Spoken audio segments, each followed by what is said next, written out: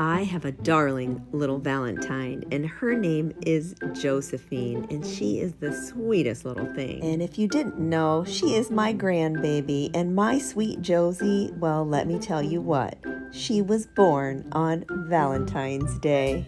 So if I had to pick, she would definitely be my Valentine. I just know she is going to absolutely adore the magic tote bag with a few little goodies stuffed down into it, of course. I just love being a Mimi so much that I can't stop giving to my sweet baby Josie.